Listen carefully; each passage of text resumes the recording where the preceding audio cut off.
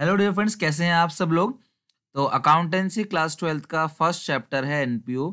इसके जितने भी मल्टीपल चॉइस क्वेश्चंस हैं जो एग्जामिनेशन में इस साल एग्जामिनेशन में पूछे जा सकते हैं, उसकी मैंने सारी वीडियो बना दी है। तो आइए स्टार्ट करते हैं अपने पहले क्वेश्चन से। आप लोग क्वेश्चन देखते जाइए और उसका आंसर बताते जाइए। कॉमेंट सेक्शन में ये बताना आपकी कितने मार्क्स आए हैं आपके।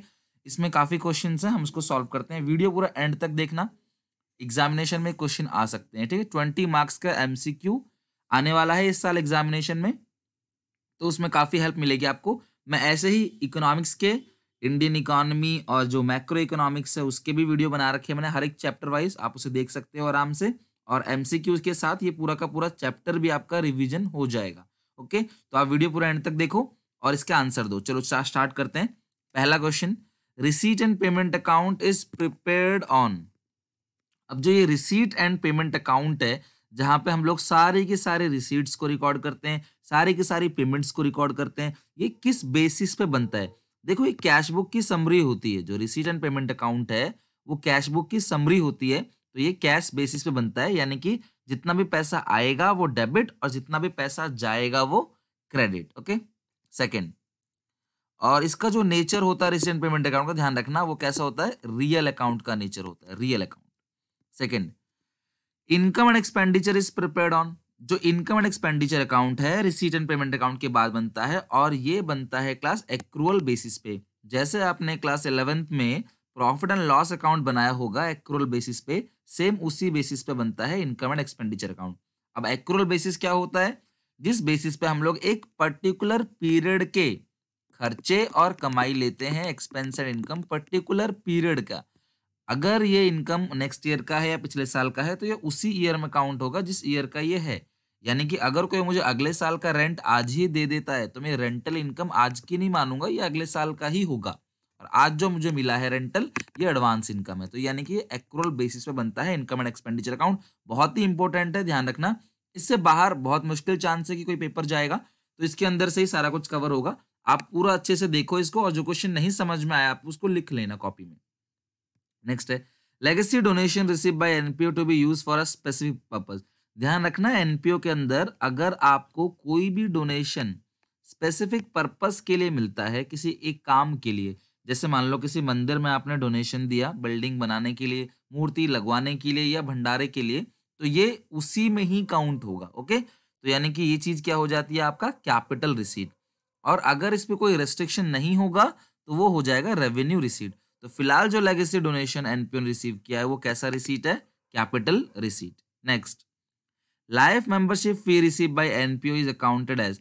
Life membership fee one time मिलता है, इसीलिए कैसा रिसीट है, कैपिटल रिसीट। और ध्यान रखना, जो रेवेन्यू रिसीट होता है वो जाता है इनकम एंड एक्सपेंडिचर अकाउंट में, जबकि जो कैपिटल रिसीट है वो जाता है बैलेंस शीट में। तो ये जो है आप इसे दो तरीके से दिखा सकते हो।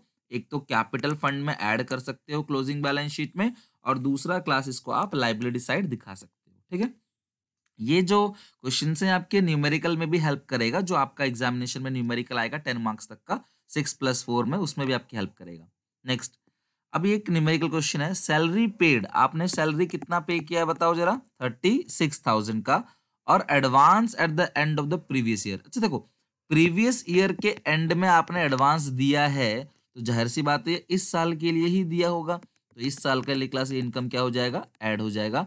और तो आपको बताना है कितना इनकम एंड एक्सपेंडिचर में आएगा। ठीक है, तो ये आएगा आपका 90,000। तो इसको ऑप्शन नंबर सी सही है। Okay, next, name the account. मैं आपको वैसे एक बार बता देता हूँ इसका फॉर्मेट क्या है सैलरी का। ठीक है, देखो, कोई भी एक्सपेंस है, चाहे वो सैलरी हो चाहे वो रेंट हो, कोई भी एक्सपेंस है वो पेड। ठीक है, यहाँ पे हम दो चीजें प्लस करेंगे, दो चीजें माइनस करेंगे। Outstanding at the end plus करेंगे, और advance at the beginning plus करेंगे।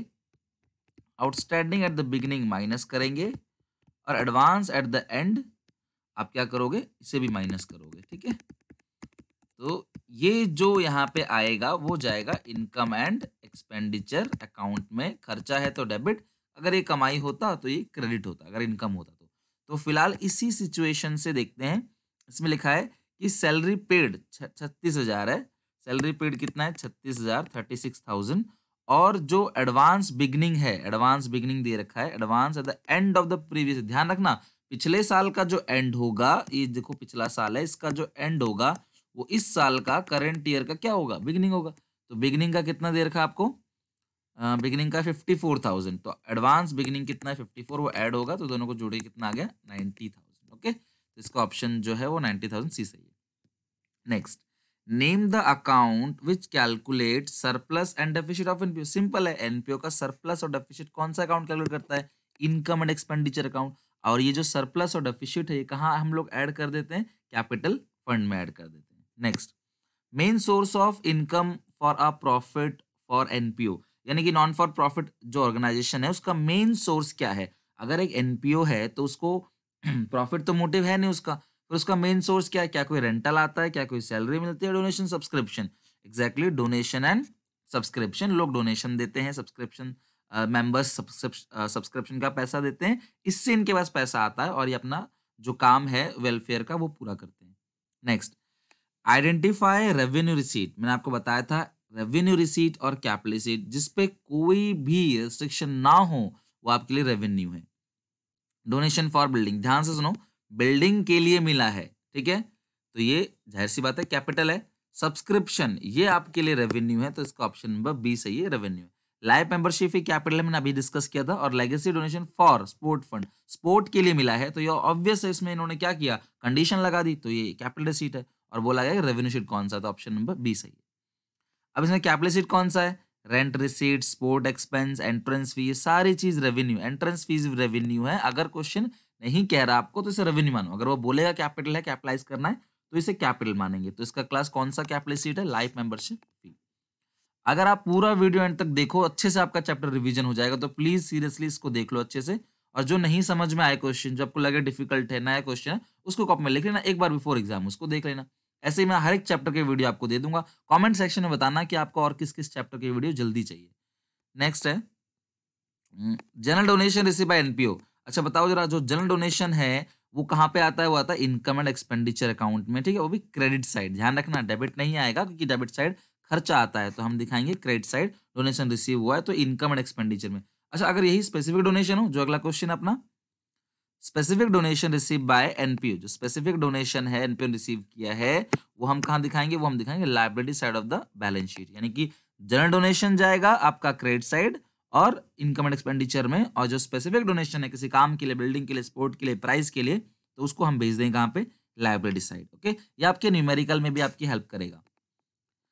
अब इनकम एंड एक्सपेंडिचर अकाउंट बहुत ही इंपॉर्टेंट क्वेश्चन है, question number 12। Income and expenditure कैसा अकाउंट है, नॉमिनल अकाउंट। ध्यान रखना, income and expenditure is a nominal account, ठीक है। नेक्स्ट, और रिसीट एंड पेमेंट अकाउंट क्या है, ये मैंने आपको बताया था शुरू में ही। रिसीट एंड पेमेंट अकाउंट कैसा अकाउंट होता है, receipt and payment account is a real account. तो 13 का ऑप्शन नंबर ए जो है वो सही है। ध्यान रखना, receipt and payment account real account है नेचर ऑफ अकाउंट में, और इनकम एंड एक्सपेंडिचर सबसे ज्यादा इंपॉर्टेंट है, वो क्या है, नॉमिनल अकाउंट, क्योंकि उसमें खर्चे और कमाई रिकॉर्ड होता है। Next, identify the item which is not shown in receipt and payment account in case of इनपीओ। देखो, रिसीट में सारे खर्चे आते हैं, चाहे वो इस साल के हों, चाहे वो कभी भी कितने ही पुराने हों, और पेमेंट में सारे खर्चे पेमेंट में, सारे रिसीट जो है रिसीट में। लेकिन ये जो डेप्रिशिएशन है, क्योंकि ये नॉन कैश एक्सपेंस है, तो ये रिसीट एंड पेमेंट अकाउंट में नहीं आता। मैंने पहले ही आपको बताया था कि जो रिसीट एंड पेमेंट अकाउंट है वो कैश अकाउंट की समरी है, कैश बुक की समरी है। तो कैश बुक में थोड़ी डेप्रिसिएशन आता है, डेप्रिसिएशन तो नॉन कैश एक्सपेंस है, तो ये इनकम एंड एक्सपेंडिचर में जाता है। यानी कि यही वो आइटम है जो रिसीट एंड पेमेंट अकाउंट में शो नहीं होता। Next, compute rent. अच्छा, अभी मैंने आपको खर्चे का बताया था कि किस तरीके से निकालना है। रेंट पेड कितना है, 2,97,800, ये आपका रेंट पेड है।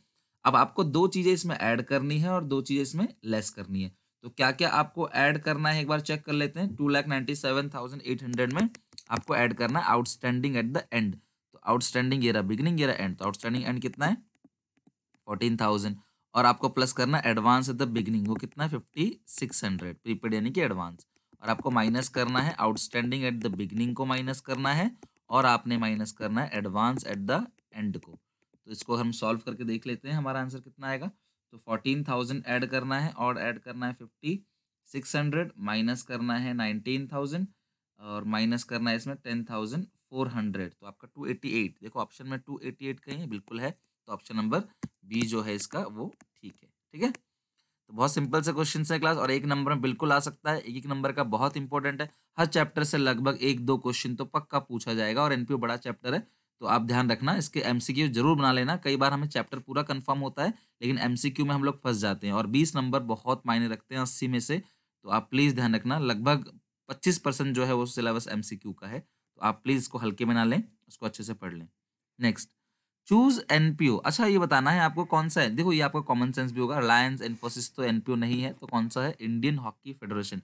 ये चीज जो है एनपीओ है। रिलायंस और इन्फोसिस तो प्रॉफिट मेकिंग के लिए काम करते हैं। नेक्स्ट, फर्नीचर एज ऑन 31 मार्च 2019, यानी कि 31 मार्च को फर्नीचर जो है वो कितने का है? 4,40,000 का है। ठीक है, इसमें लिखा है कि हैविंग बुक वैल्यू, 1 अप्रैल को एक फर्नीचर की जो बुक वैल्यू थी वो थी 40,000, उसको 20,000 के घाटे में कब बेचा? दिसंबर को। आप ध्यान से सुनो, 1 अप्रैल को वैल्यू है, बेचा कब है? दिसंबर को। 9 मंथ्स इन्होंने इसको यूज किया है, डेप्रिसिएशन 10% है।